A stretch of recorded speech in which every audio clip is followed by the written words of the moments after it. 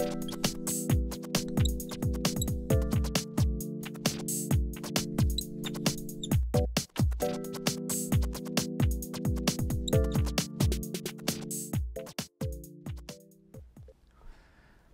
to Whiteboard Wednesday.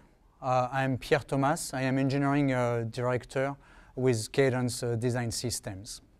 Today we are going to talk about the vector processing unit and the throughput capabilities associated with the Cadence B10 and B20.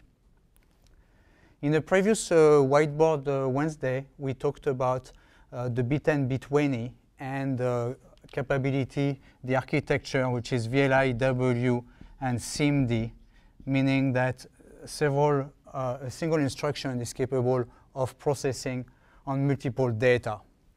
And the size of the vector is specific to the B10 and the B20. So the B10 has 256 bits for the vector length, and the B20 has 512 bits.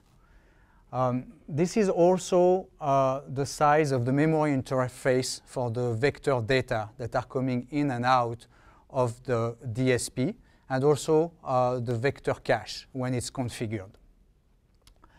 What we are going to do here is to show how many elements are actually processed for each SIMD based on the data types.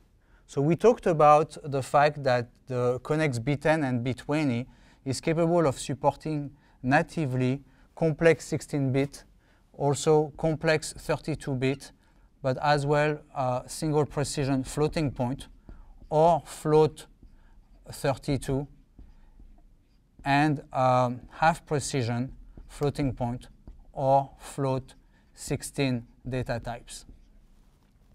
Now, looking into the B20 in particular, with 512 vector lengths, how does it translate in the number of elements that needs to be processed once a SIMD instruction is being executed by the DSP? So depending on the size, the data types that is being supported, we will have a different number of elements. So in the case of a 32-bit fixed point or a float 32, we are going to have 16 elements within the 512-bit vector. And for the 16-bit fixed point and the float 16, we will have 32 of those. And for an 8-bit data types, we will have 64. So in fact, a SIMD instruction will be able to process 16 elements here, 32 16-bit element or 64 8-bit element per cycle, meaning this is the throughput capability of the DSP. So in order to do this, the DSP has several processing units that you can see on this column, and we are going to map here the number of processing units that are within the DSP in order to achieve some certain throughput. So in the case of the 32-bit processing, we have actually 32 MAC 32-bit that can be executed per cycle. And we have also 32 floating point FMAs, so fuse, multiply, add, that could be executed per cycle, which means that is actually equivalent to 64 floating point operations per cycle. In the context of 16-bit fixed point, we have 128 16-bit MAC operators. And then we have 64 float FMS for half precision.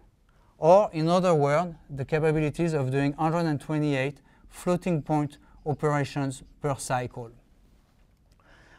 We also have some ILU's capabilities, and we also have other vector units, but in particular here I will point out some of the ILU's capabilities. We have 64 ILU to process 32-bit data types or float 32.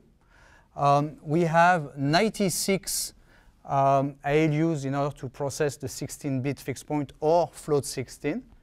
And we have 192 ILUs for the 8-bit data types.